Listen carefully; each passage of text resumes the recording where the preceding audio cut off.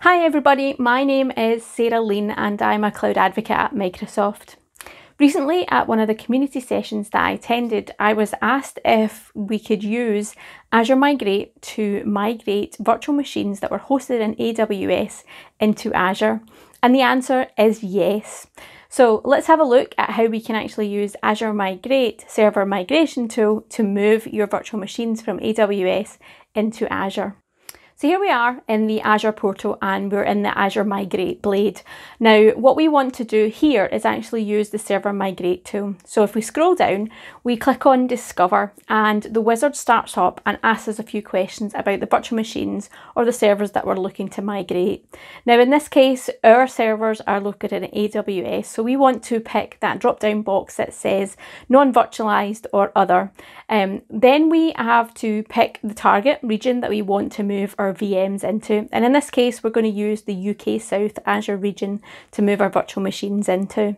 And we finish off clicking on the wizard and it will start to configure the tool and configure the settings for us so that we can move our AWS virtual machines ultimately into the UK South Azure data center. Now that the tooling is set up, we want to start to actually install that replication appliance, and that's a server that will help us migrate our VMs from AWS into Azure. So we have to download the replication appliance installer file, and we take that and we put it on a server in AWS. Now the installation process can take a wee while. In my case, it actually took about 15 minutes to install the software on the server that within AWS. So it acts as that conduit, that middle piece of the puzzle to bring their servers from AWS across to Azure. Once the installation of the software is complete on that replication appliance, we have to go back into the Azure portal and we want to finalize the registration of that replication appliance. Now, what that really does is configure and secure the connection between the Azure portal or the Azure data centers and that replication appliance, just so as that everything is tied and everything is linked and everything is encrypted when we're moving it. Now that everything is set up, the next stage is to actually install an agent on the servers that we're migrating. Now you can do this manually, so you can do it in the way that I'm going to show you, or you can look at scripting it and deploying it out if you're looking at migrating a few thousand machines across from AWS.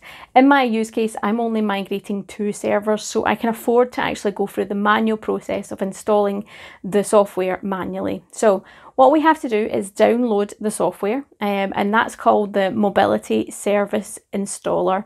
And I'll post details of where you can get these tools.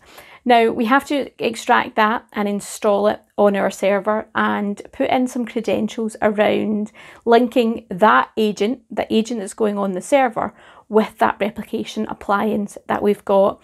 And again, there's much more detailed documentation on the actual process and the steps, and I'll post that below as well so that you can reference them later on.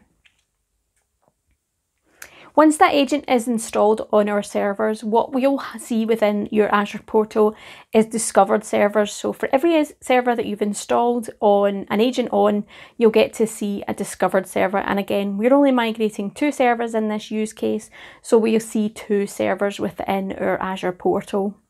Now the next step is to start to replicate those virtual machines from AWS into Azure. So within the Azure Migrate blade, we click on that replicate button. Now the first step within that wizard is to actually tell the tool what virtual machines we're going to replicate. Again, in this case, the 2 servers that we've discovered, we want to replicate. So that's AWS Server 01 and AWS Server 02. We want to migrate them. So the second part of this wizard is our target settings, and that's where we want to put these virtual machines when they're replicated within to Azure. So that is the resource group, the subscription, the virtual network, and the subnet that you want to migrate these virtual machines into. Now you have to pre-set up all of that. You can't do it as part of the wizard, but hopefully as part of your migration plan, as your migration project, you already have these resources set up within Azure. You already have that landing zone for your servers to land into.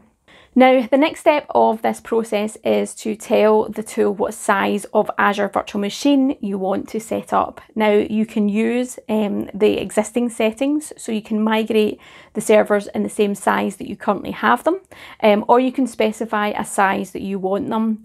In this case, we know that the size that we currently are running these servers in AWS is not appropriate for the workload. So when we move them into Azure, we're actually going to use bigger virtual machines. So we specify these sizes within the tool, and then it can help us resize it when we migrate it as well. Now, the last stage in this wizard that you have to configure is around the disks, and you can identify what disks you're actually moving and replicating. If you had multiple disks attached to these VMs and you didn't want to take all of the disks, you can select that, or you can change or make sure that the right disk is selected for your operating system disk. In this case, we just have the primary disk attached to these virtual machines, so there's really no configuration for us to do, but there is that customization available if you wanted to do it. Now that you've configured all the settings, what you have to do is start that replication and kick that off. Kick off that copy or that replication from AWS into Azure.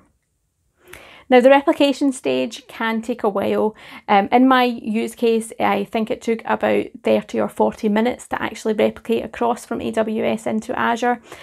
Depending on the size of your virtual machines, the internet connection between the two cloud platforms, it could take a while, or it could even be quicker. Within the Azure Migrate blade, we do have the ability to check how that replication is going, to check the progress and understand where it's going and how long it's been taken. So you can monitor it and understand what stage it's at and how potentially long you have to wait. Once the servers have actually been replicated across and all the configuration data is within the Azure Migrate portal, you can actually reconfigure it. So if you wanted to change the size of the virtual machine that it would spin up in Azure as, you can do that. Or you can change some of the configuration around all of that. Again, if things change during the migration project, you can actually start to configure that again. But you can only do that once the server is actually replicated within Azure. Now that we have the servers and a replication of them within the Azure portal, we want to do a test migration. So we want to test what the process looks like, and we want to confirm that the virtual machines have actually been brought across in a state that's usable for us to bring them across. And we can do that using the test migration stage.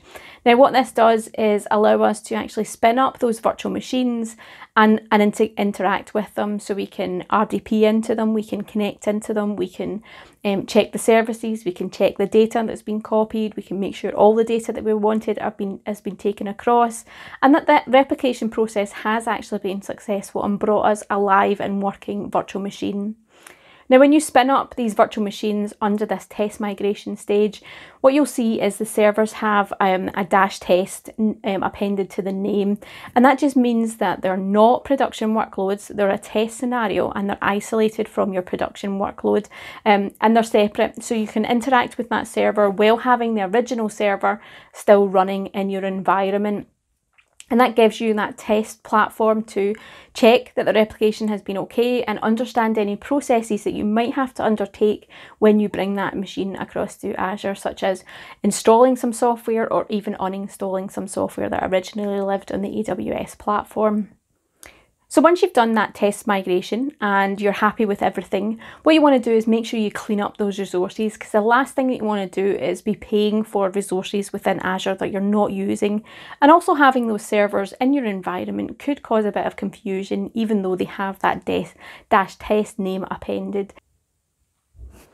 So now that we've got the replication done and the test migration has went okay and we've cleaned up all of those resources and we've had approval to actually do the live migration, what we want to do is kick off that live migration, and that will actually bring our replication data live into our environment. You can turn off the server that you had in AWS and run the one in Azure, and everything should be migrated across and runnable within your Azure environment instead of AWS. There's nothing different about the server once it's been migrated across. It acts just like any other server within Azure. You can change the size, you can enable Azure Backup, you can enable site recovery, you can install custom extensions. All of that functionality is still there, even though the VM originally started its life within AWS. Thank you for tuning in, and hopefully this was useful in helping you understand how Azure Migrate can take your virtual machines from AWS or another cloud provider and bring it across into Azure.